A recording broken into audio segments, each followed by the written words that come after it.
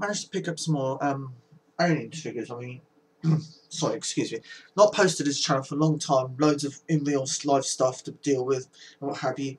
But recently, I managed to pick up loads of the Kenner Alien toys over the last year or so. And to start off with here, I have the Panther Alien. Nicely detailed, very nicely detailed around the jawline.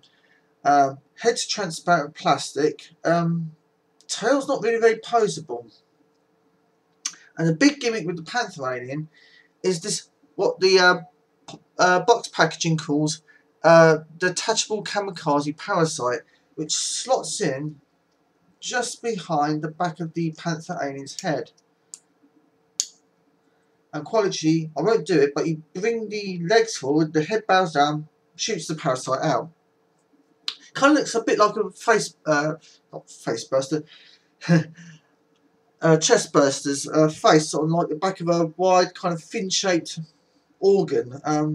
This toy would be redecorated into the Night Cougar Alien, which was redecorated, which is black and red. Then it was redecorated into this very shiny silver for like the 2-packs where they were packaged with Marines. That's one thing that did plague the Kenners Toyline towards the end. Loads and loads of toy redecorating to kind of bolster up the figures. But Panther Alien, nice little toy, not too much posability and joint manoeuvrability. And one of my favourites of the line is the Killer Crab Alien with launching chest burster missiles. Don't know how that biologically works. Are the aliens infesting and parasitising themselves? Nice toy.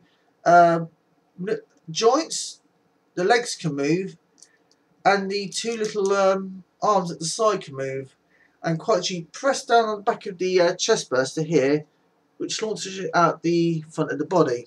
Nice paint job as well. Nice use of plastic colours and paint jobs. This is the beauty of the Kenners toys. They're really cheap to pick up. I can only assume they had a massive production run on these things. I mean, even carded figures you can pick up for about $20 each. Not expensive at all. And the piece de resistance, which I'm very chuffed I picked up, is the King Alien.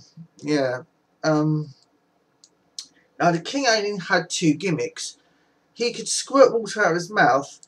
You would put the toy's head and squeeze this rubber organ on the back, then just squeeze it again, spray it out. You can probably see the, I'm not sure if you could see it, this little plastic pipe that goes into his mouth. And his other gimmick, you push the switch on his back, these two claws either side of his head swing together in like a kind of grabbing or clawing motion, and they're just spring loaded. And that's it. Really nice toys. Even if you've got a passing interest in the Aliens franchise, you do very well to pick these up.